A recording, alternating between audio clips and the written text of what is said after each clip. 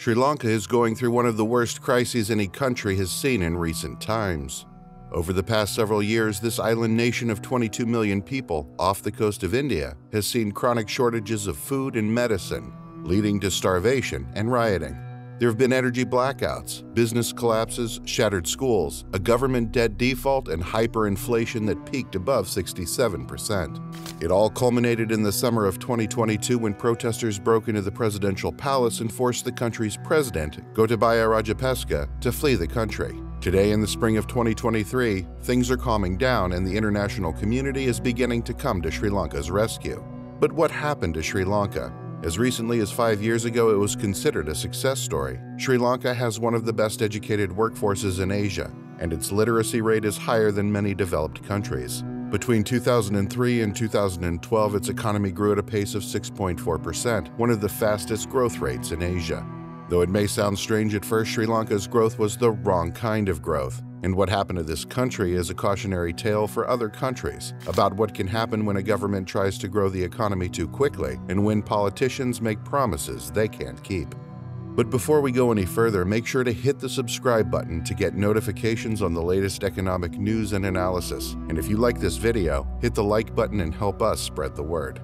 For centuries, Sri Lanka, known previously as Ceylon, was a major trading hub. Located off the southern coast of India, it was perfectly situated to be a stop for ships trading between east and west. Sri Lanka traded with China as early as 400 BCE.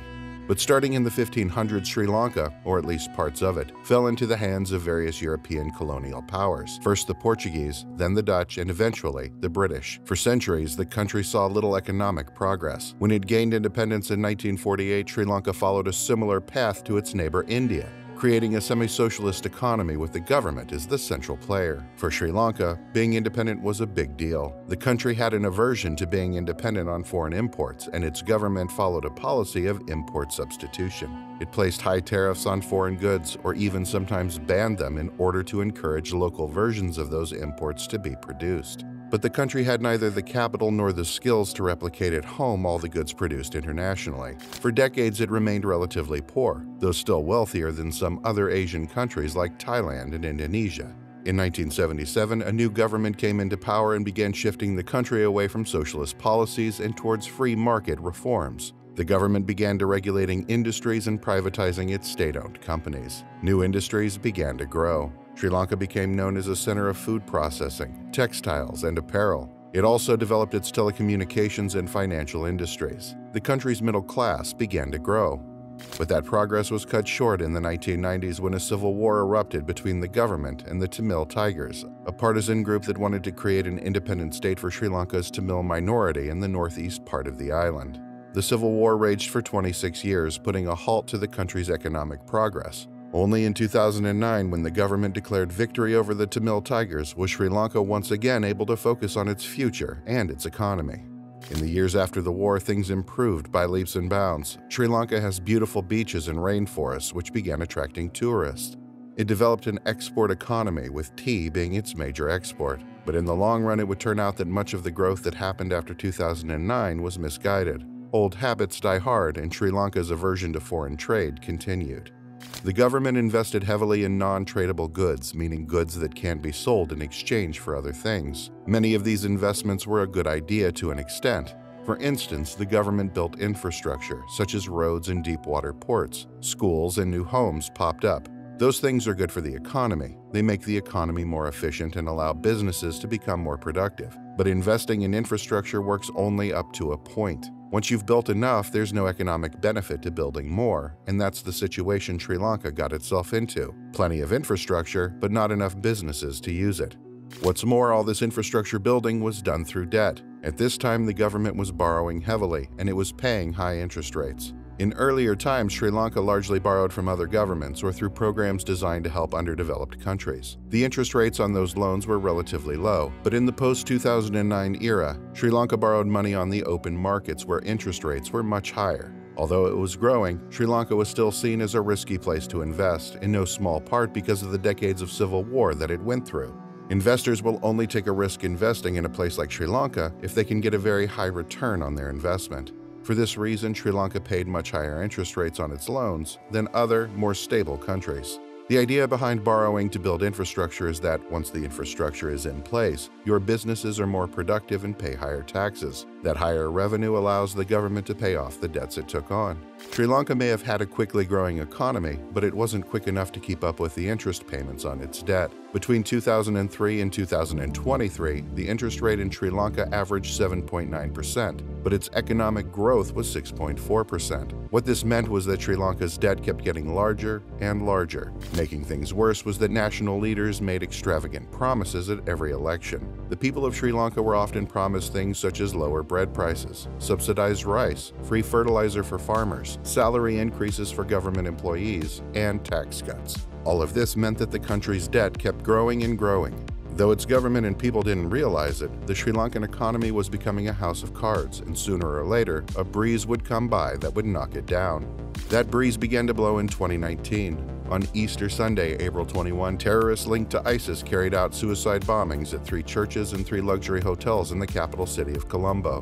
In all, 269 people were killed, including 45 foreign nationals. In the wake of the bombing, Sri Lanka's tourism industry began to suffer. Foreigners no longer considered the country safe, and one of Sri Lanka's main sources for external revenue began to shrink.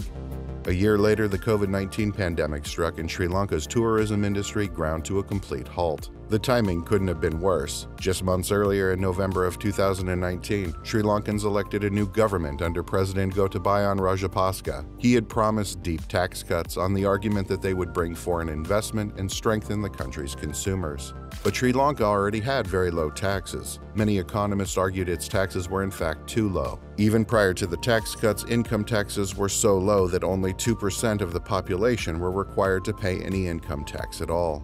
The total tax burden in Sri Lanka before the tax cuts amounted to 12% of GDP. That's far lower than any advanced economy. By comparison, the US, which has one of the lowest tax burdens among developed countries, collects 26.6% of GDP in taxes. It's hard to imagine how Sri Lanka's government expected to pay for its years of infrastructure building without collecting the taxes needed to cover debt payments. But Rajapaksa's new government not only ignored the problem, they made it worse.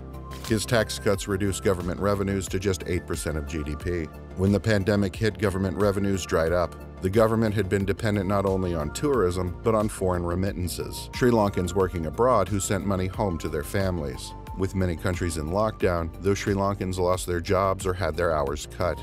The money flowing into Sri Lanka slowed way down. To pay for services, the government began to drain its reserves. At the end of 2019, before the pandemic, Sri Lanka had the equivalent of $7.6 billion in its reserves. By the spring of 2023, that had shrunk to just $250 million. Simply put, Sri Lanka ran out of money.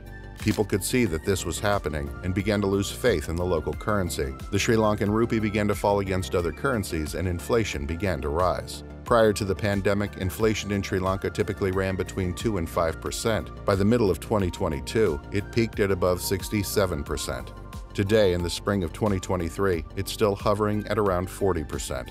In the middle of all of this, the government did something very foolish.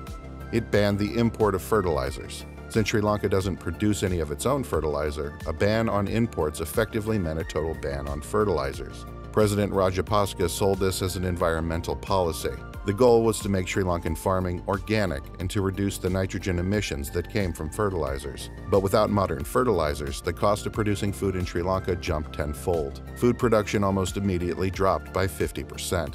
Many in the West point to this as a cautionary example of the dangers of going green, but in Sri Lanka, it was more than that. It was also traditional Sri Lankan protectionism rearing its head once again. Importing fertilizer cost the Sri Lankan economy $400 million per year, and the government was trying to keep money from draining out of the country. Whatever the real reasons behind the policy, the result was clear. People began to starve. Mass riots exploded in the streets. In July of 2022, rioters broke into the presidential palace in Colombo, forcing President Rajapaksa to flee the country. He had already resigned the month before. Today, less than a year after Rajapaksa fled the country, things are beginning to calm down, and signs are emerging that for Sri Lankans, the worst of the crisis is behind them. In March of this year, the IMF agreed to a $3 billion bailout. The World Bank is planning to kick in another $600 million. Current forecasts are for the Sri Lankan economy to shrink by 2 to 3% this year, but that's far better than the record 7.8% contraction the country saw in 2022. Maybe most importantly, signs are emerging that the government is learning from its mistakes. Earlier this year, it introduced an income tax for higher earners at a rate between 12.5% and 36%. It also raised some other taxes to pay for the import of essential goods like food and fuel.